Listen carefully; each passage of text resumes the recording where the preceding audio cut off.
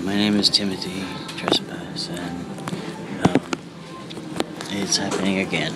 I was all day having this feeling that something not good was going to happen, and I can't determine what. I just feel it, and I had this appointment to go to see. I've been trying to get care, psychiatrist, medication for panic attacks and anxiety, and health care, and so I went to this program the last time, and they were very nice, and so I was supposed to go again, and I got a call. They kept screwing around with the appointments, and finally I went today, and I get called in to see this woman I've never seen before, and she has this look on her face, and I can feel there's something not right here.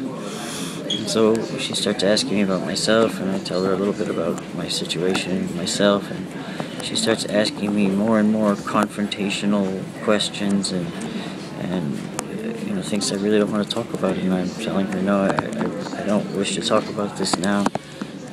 You're not making me feel comfortable, and she keeps going and pressing and pressuring and accusational and getting me really upset. I started having a panic attack. I had to take some medication. I said, I don't like what you're doing with me. You're causing me to have a panic attack. I wish you could please change your style and not be so aggressive and demand all these things. And she was trying to, basically say that I must be on drugs, and that it must be, this that's causing me to believe these things. And I said, look, I see where you're going with this, and I don't appreciate it. So I picked up my chair to go move around the back of the huge desk where she sits. And I took about a half a step. She said no, so I sat down. I said, well, could you please come and sit over here with me so I could show you these photographs that I have and explain to you what's in them? No. You can slide the phone over the desk. So I said, fine. I said, look, I can't work with you. I don't like you. I don't like your style. I don't like what you're doing with me. It's making me very uncomfortable. I'm having a panic attack. Please, I can't continue this. I was very upset, and so she said, okay, here's what you're going to do. You're going to go in the other room, in the lobby, with the receptionist, and take a breath, and just sit there and wait, and someone will come and take care of you and talk to you. I said, okay. So I left the room and I turned back. I said, listen, I'm going to go smoke a cigarette. I need to get some air. I'm shaking. I was crying. I was, frightened and badgered and attacked. I felt, I said earlier, look, I've been through so much trauma in my life. I don't think you could even dream or imagine the things that I've experienced. They've been horrible. And I wish to be, pushed in such a way to make me feel so uncomfortable. So I go, and she says, no, don't smoke a cigarette. Go sit in the lobby. So I go back and I tell the woman, look, I'm going downstairs. I have to smoke a cigarette. And as I'm sitting downstairs, the police show up, and then more police and an ambulance, and I leave.